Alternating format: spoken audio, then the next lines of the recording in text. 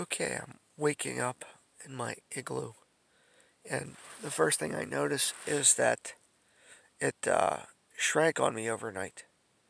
Igloos always will lose some of their height as they settle, as the heat works its magic. And so the ceiling, I could tell, which is right up here now, has gotten closer. And, I've got this light on next to me, but you actually don't need a light on because any light comes through this white and it diffuses. And so there's always light in here. But it's also completely silent.